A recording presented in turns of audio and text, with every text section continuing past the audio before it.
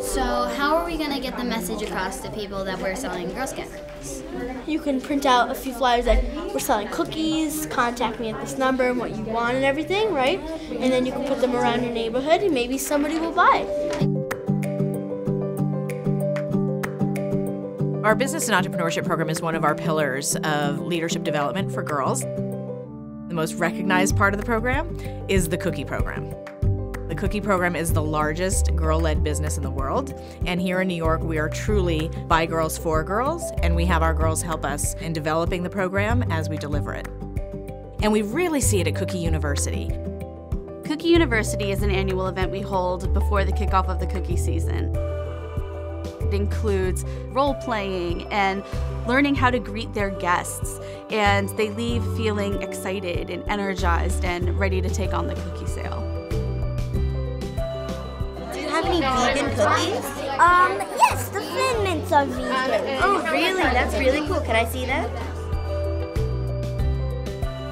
Today in Cookie University, I taught the girls to be comfortable talking to other people during a booth sale, or basically to be a bit more confident in themselves.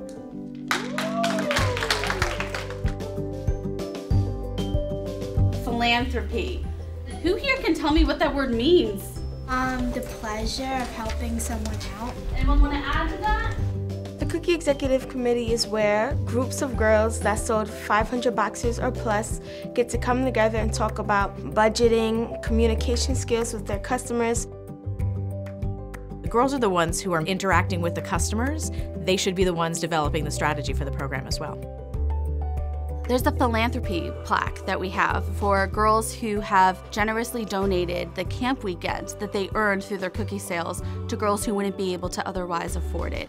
And it's special because the Cookie Executive Committee actually voted to have this be an option for the rewards. Christina Minnis is a perfect example of a leader in her industry. In the financial and business world, she has shown our girls what it takes to be a true leader. We at Girl Scouts of Greater New York are very proud to honor Christina Minnis this year at our 2018 gala.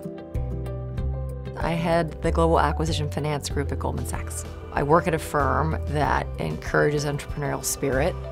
And the Cookie Program, I think, actually starts to showcase at a very young age girls learning how to become entrepreneurs and be business people.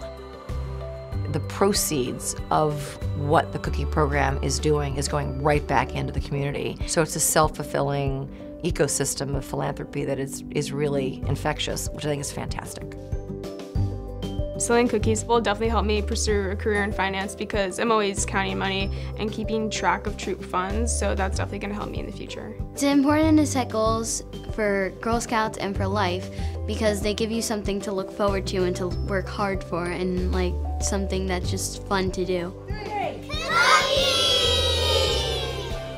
My favorite part of selling cookies is doing the math, even though that is a little hard. I like how everyone has a smile on their face when they get a cookie box.